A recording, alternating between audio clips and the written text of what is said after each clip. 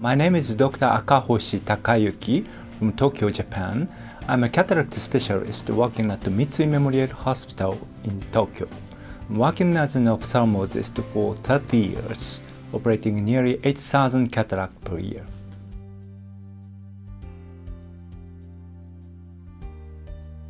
The greatest merit of the small incision cataract surgery, or especially the micro coaxial surgery, is that by this procedure we never produce any surgical induced astigmatism. There's no astigmatism after the surgery. So, and also the rehabilitation of the vision is very quick. The patient can enjoy good vision soon after the surgery. The incision is small, there's less risk of endophthalmitis. For these 30 years, especially when I start to the microcoaxial surgery for these 8 years, there's no single case of the endophthalmitis using microcoaxial technologies. Most important point of the microcoaxial surgery is to protect the incision, and making a very beautiful clear-cut incision is a key point, because incision size is small, and even we use a sleeve on the tip, there might be some damage on the incision. So making a clean incision so that they can easily seal at the end of the surgery is very important. So I prefer to use a special diamond keratomes. I designed 2 diamond keratomes. One is nano keratome and the other is ultra keratome. The nano keratome has a trapezoid configuration. At the shoulder it's 1.7 and at the bottom it's 2. And the ultra keratome has a configuration of 2.0 at the shoulder and 2.3 at the base. My diamond blade thickness is only 100 micron, very thin, so it is very sharp.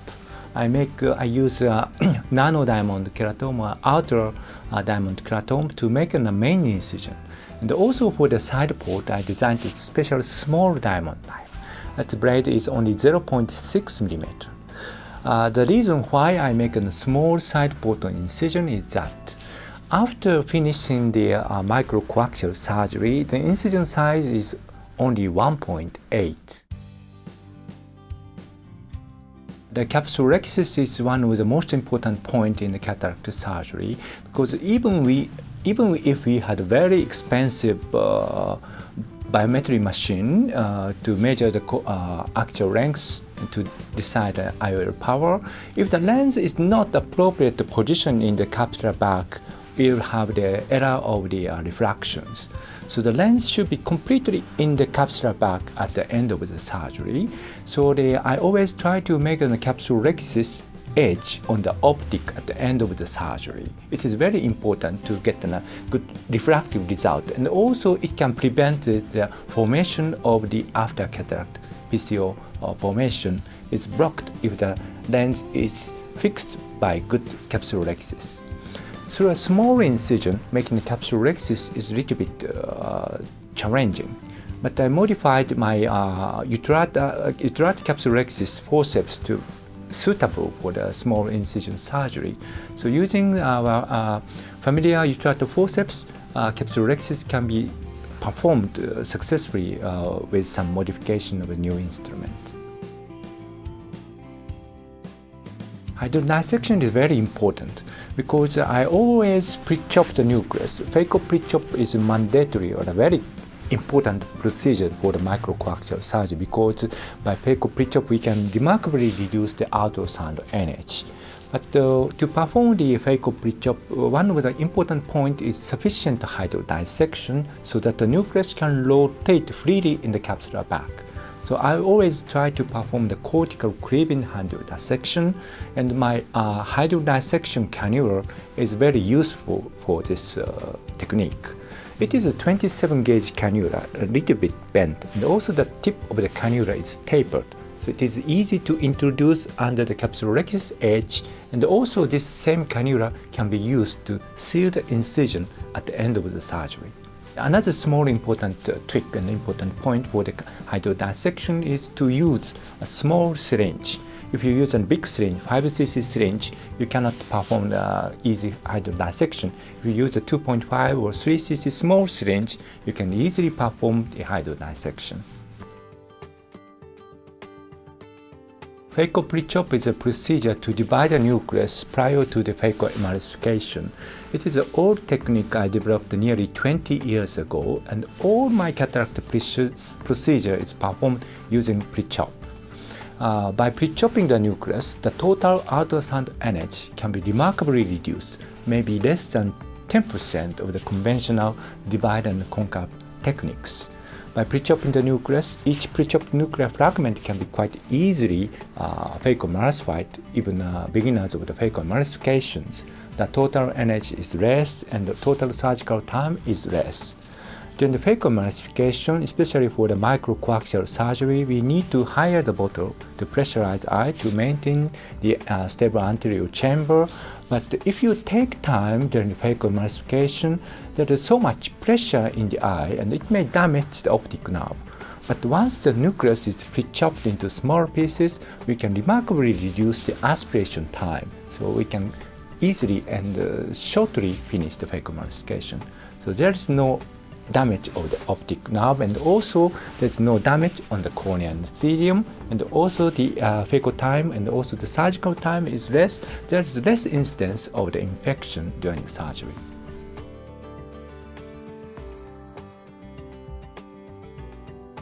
Any kind of the nucleus can be pre-chopped using vertical karate technique or the counter pre-chop technique.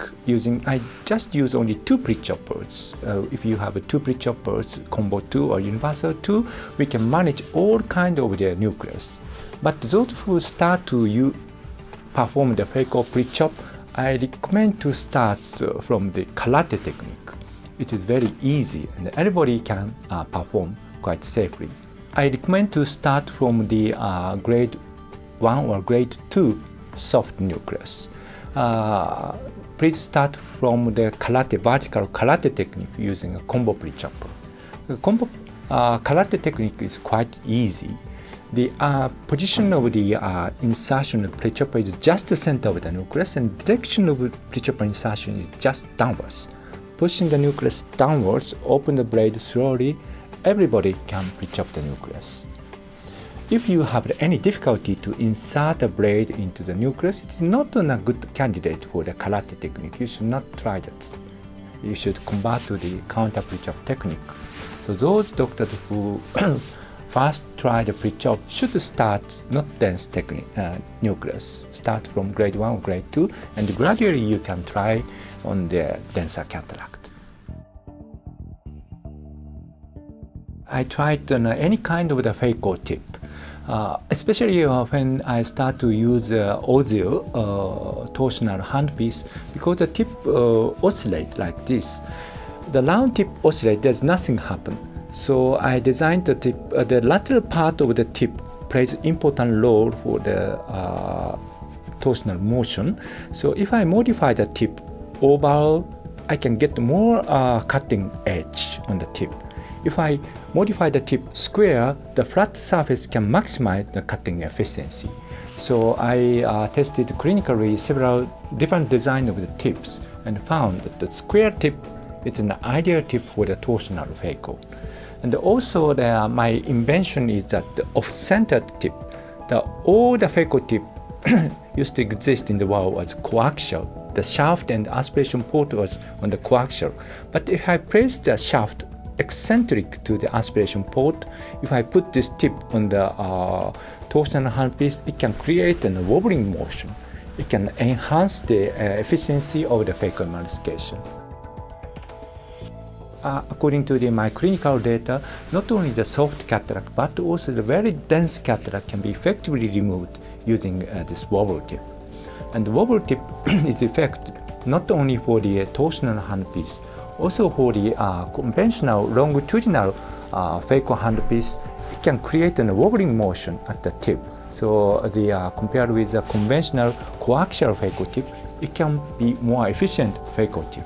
another important point for the Phaco tip to use after pre-chopping the nucleus is that I always use my Phaco tip bevel down so that I can make a complete occlusion of the tip toward the nucleus. I mainly use a vacuum to remove the cataract, and only when the tip is occluded and clogged, I use a small amount of the ultrasound energy for the purpose of clearing the tip. But if you use a Kelman tip, the Kelman tip is bent against the bevel. So if you try to make a complete occlusion of the Kelman tip toward the nucleus, there is so much stress on the incision, and it may damage the incision by it may cause the thermal damage or the mechanical damage. So the Kelman tip is not suitable for the phaco emulsification after phaco pre-chop. So I designed a new tip. The tip is bent toward its bevel. So with this reverse Kelman tip, I can easily make a complete occlusion of the tip toward the nucleus, and the tip shaft is parallel to the incision. There's no stress on the incision, so there's no mechanical or thermal damage, and I can make a complete occlusion, so the total ultrasound energy can be less. So with this reverse Kelman tip, I have a bubble design or the square design also. The conventional IA tip, the outer diameter of the IA tip was 1 mm, but through 1.8 small incision, it is not comfortable to move around such a big IA tip. So I designed a special small IA tip. The outer diameter of this tip is only 0.7. So through this small incision, I can easily move around the IA tip. Especially my curved IA tip. It is curved like this. It's an ergonomical design. I can reach any part of the capsular bag quite easily, and even under the sub-incisional cortex can be removed quite easily using this new IA tip. I have the ball IA tip. The aspiration port of the ball IA tip is drilled 45 degrees to its main shaft. So I can easily make a complete vacuum of the posterior capsule. The posterior capsule can be perfectly polished with this ball IA tip safely. With the ball IA tip, the tip is curved or bent. It is not necessary to move around. It just by rotating the tip, I can reach many parts of the capsular bag, and the cortex can be quite easily removed. Even though I could successfully remove the cataract through 1.8 mm small incision, if I cannot implant the good intraocular lens, there's no sense. So I developed a technique to implant this 6 mm optic acrylic lens through this small incision. This technique is called counter-traction implantation technique. With the conventional monarch screw-type monarch injectors, we cannot provide a counterforce to the eye. So I designed a uni-hand syringe-type injector called Royale. To implant the lens through a small incision, we need some sort of the counterforce to the cartridge. As we have only 2 hands, we cannot screw the plunger, and I don't have a 3rd hand to fix the eyeball. So as we don't have 3 hands, the counter-traction implantation using screw mechanism injector is not possible.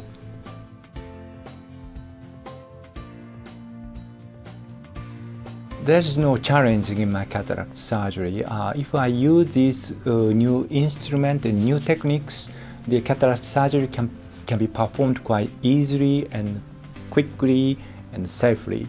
I can operate more than 60 cases a day. Usually I operate more than nearly 60 cases. I can operate more than 12 cases per hour. All the procedure is performed through sub 2 mm incision, and I can implant toric or multifocal lens through this small incision.